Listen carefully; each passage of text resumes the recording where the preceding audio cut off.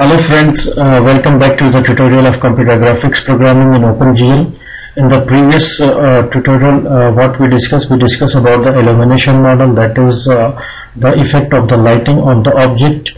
Today we are going to implement the one example from that lighting effect, that is especially for the local model. We are having the code for the sphere, and this code is given in the description. You can download the code, you can copy the code, and you can paste the code. Today we are taking the example for the Visual Studio directly for the test, because this is already all the environment variables are set for this example. If you want to execute your new project, you can see from the previous tutorial how to set the environment variable to execute the project. To save the time only, I am taking this example directly to that, because all the environment variable and dependencies are already set in this project. So now we will discuss about the project. When we are talking about the illumination model, we are having actually three types of the illumination model and three types of the reflection, ambient, diffuse, and specular. We are taking the example for the specular. This is the code when you are applying the lighting effect on the object. The first one is specular. We are taking specular. You can use diffuse and ambient also.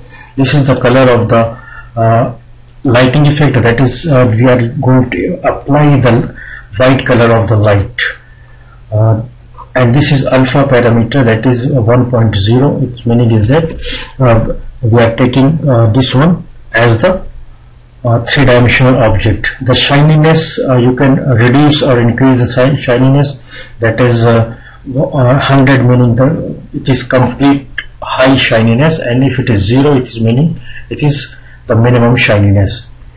The light position, we are having X, Y, and Z direction. Actually in the OpenGL we are assuming that the light reflection is from the Z direction, that is from the computer screen. So it is always from the Z direction, light will come from the Z direction.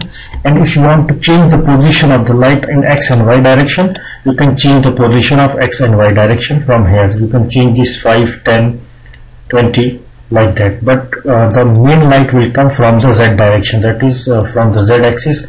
And this is 0.0. its meaning is that light is coming from the infinity, that is we are having one object. You can assume that the source of light for the sun, and the light is coming from the infinity.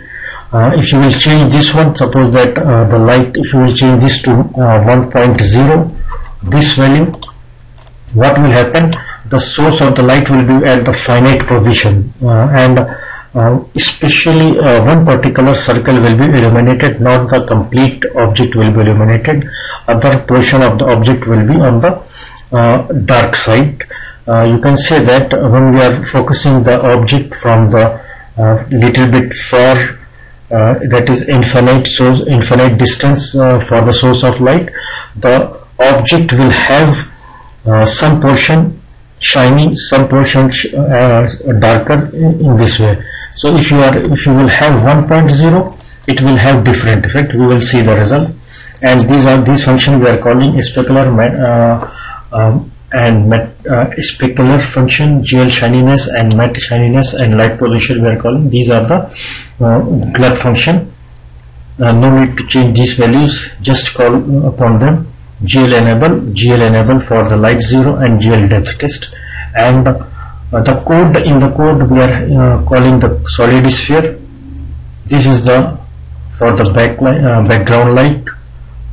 We are calling this is radius equal to 1, and X longitude and altitude values are actually 500. This we have discussed already.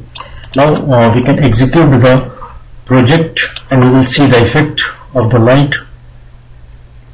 If you will see the source of the light, we are assuming it is coming from the Z direction, and some portion of the light is brighter, some portion of the darker, and some portion is more darker.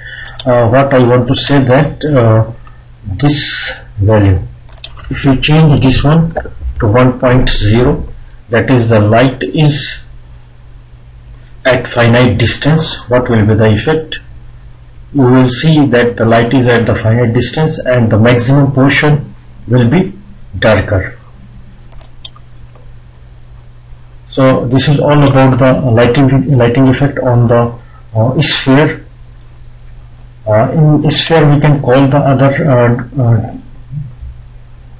other functions like rotation, translation function to show the other effects on the geometric transformation.